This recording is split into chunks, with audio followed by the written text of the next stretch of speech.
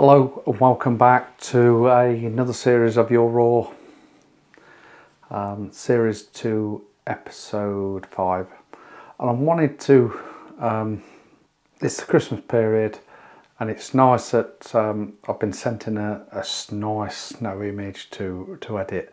Now snow images can be quite frustrating and quite difficult, so hopefully we can simplify that and create a nice image.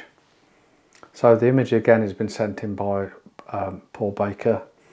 He got stuck up in the snow about a month or so ago with Darren Ginger Captures.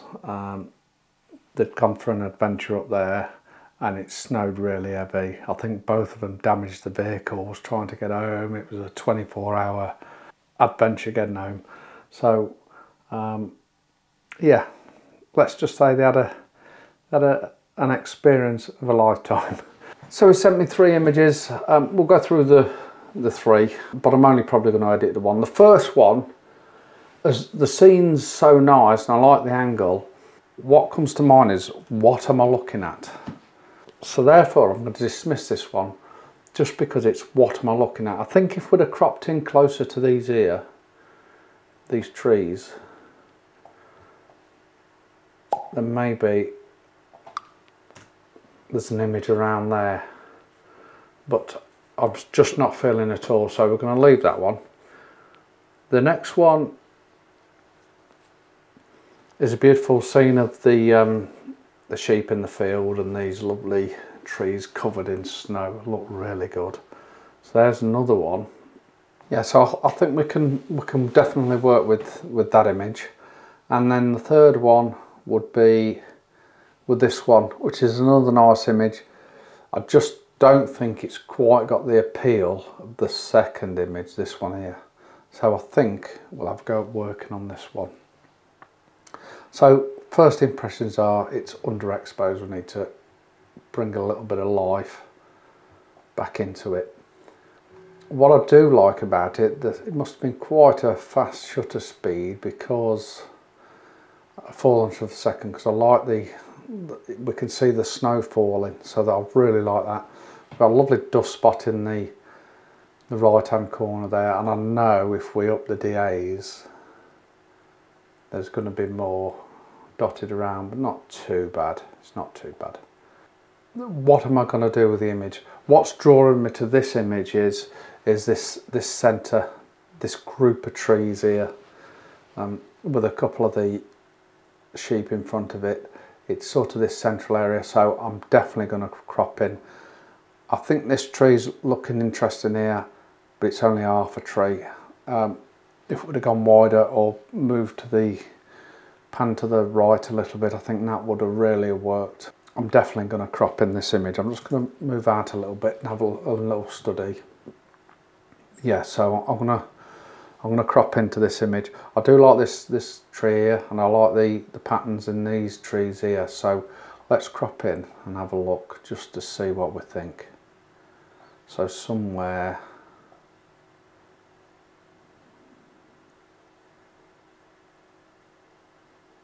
around there. I like the fact that we can just see the mountains behind. Just try and centralise it a little bit more. Somewhere there. I'm looking at the outer edges, but I think I'm going to remove some of the sheep, to be honest. That's pretty much my crop. So now we just need to process the image. I think the first thing I'll do is I'll just get rid of any dust spots. So we'll just send it into Luminar Neo, and we'll just ask it to remove the dust spots. It's a fantastic bit of kit. And it does remind me of the time when I took a photo of this tree up on the left here. A blizzard. Oh, it was fantastic. And it almost looks, the blizzard almost looks as it's made it into more of a sketch. It looks like a sketch. So we've just got that up in Neo. We're going to go to edit, and I'm just going to go to the erase tool, open that, and we're going to remove dust spots. Replace, and then we'll that'll send me straight back into Lightroom. So like I say, we need to start to make it feel a bit more, rather than it dull, we want to brighten that up a bit. So what I suggest do when you're taking images in the snow is just to up that exposure a little bit. It'll always try and compensate for it because of this vast whiteness. What I am going to do, I'm going to push the DAEs up because I want to bring out a little bit of these snowflakes. So I'm going to try and really shove the DAEs quite hard. Let's just come out. And it's starting to give me sort of horrible vignetting. So I'm wondering if I can counteract that. Let's push the DAs back down to there, but let's try and work on part of the image and just add the DAs to that. I think the best way for me to do that is with a brush. So I'm going to get a brush and I'm going to up the DAs and I'm going to see how far I can push it. Quite a big brush. And that is definitely too much. But now I can just drop that back down, and we can also drop the shadows down. Or would we be better with the blacks? There we go. So we're bringing little bits of detail out, but without destroying the image. So can we push? You know what, I think that is enough there. I think that is enough. We're starting to get a bit of a vignette around the actual image, so we're going to have to try and, I don't mind a bit of vignette, but I don't really want it. It's too strong, so we're going to have to try and remove that. So let's get a radial filter. Let's put it around there, invert, and I'm going to bring the exposure up a little bit. And all I'm trying to do is actually just balance the image out a little bit. And I think that's done a nice job of that. It's actually done a nice job. So that's worked quite well. The next thing I want to do is get rid of distractions. One distraction for me, it's a big distraction, is the sheep here and the sheep right on the edge, and I might just try and get rid of one or two more. So what we'll do is, rather than using luminar, we'll edit in Photoshop, because that's just my preferred go-to to remove things. We're all different, we can all use different things. We could even use Lightroom, but I'm just, Photoshop seems to me to do the best job. So we're just going to grab the remove tool, just up the size, and we're just going to start removing things.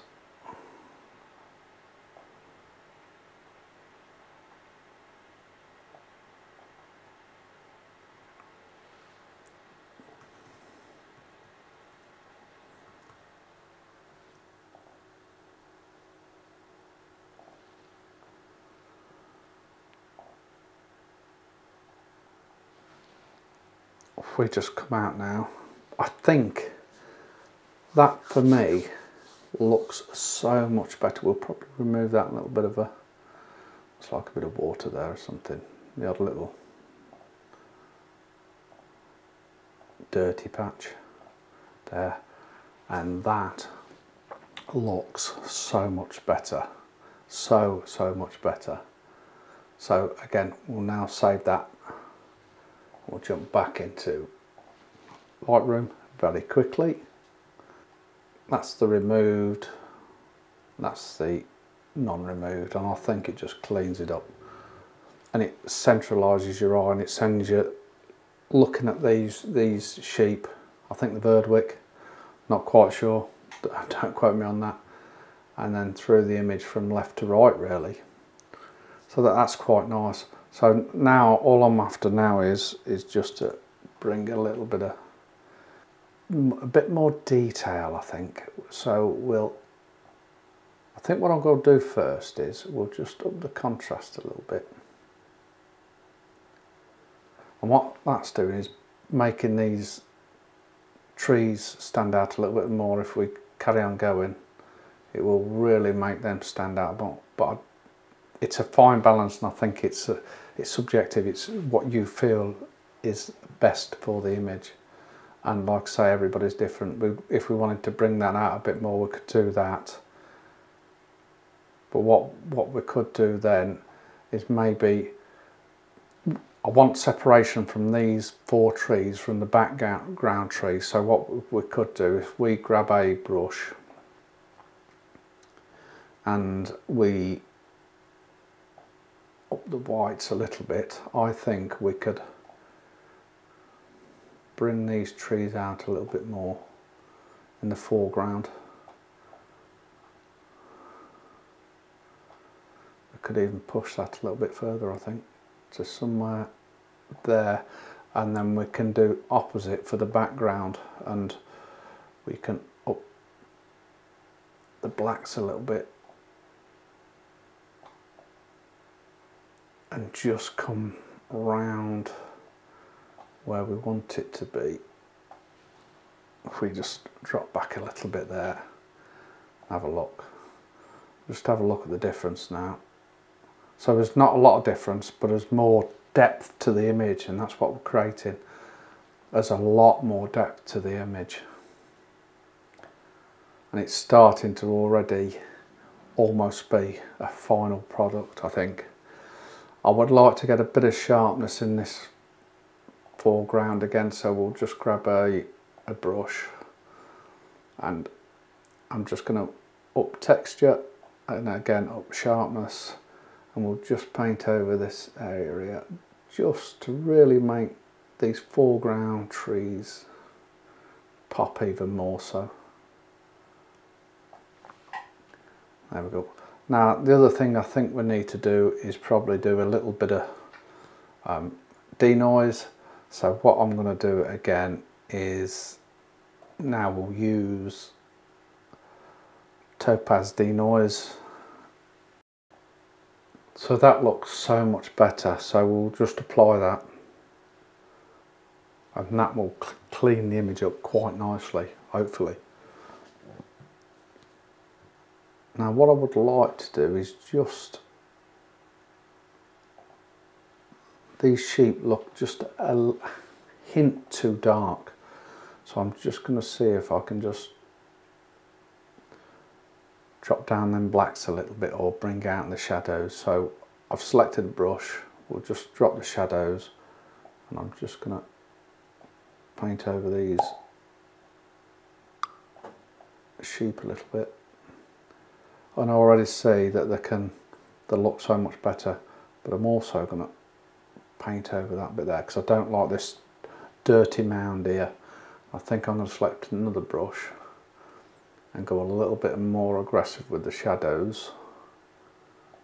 We'll try and get rid of that and probably drop the blacks down so it's not as obvious, so it's a cleaner image, literally a cleaner image.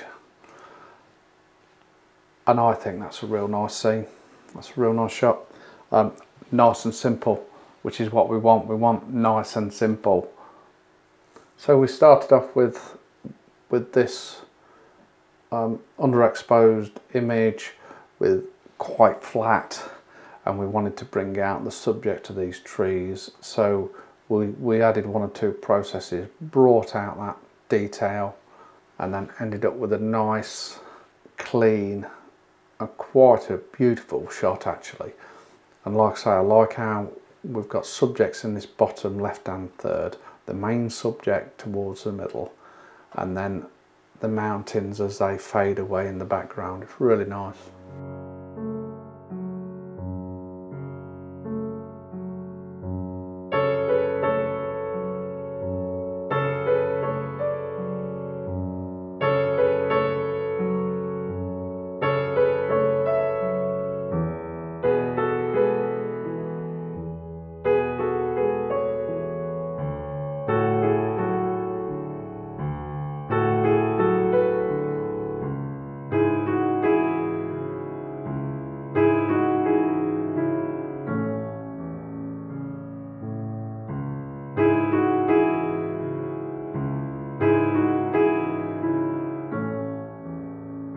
if you are enjoying this series of YourRaw, then why not come to my my community on YouTube and join in there, where there's more in-depth editing techniques that I'll be doing, especially in the future.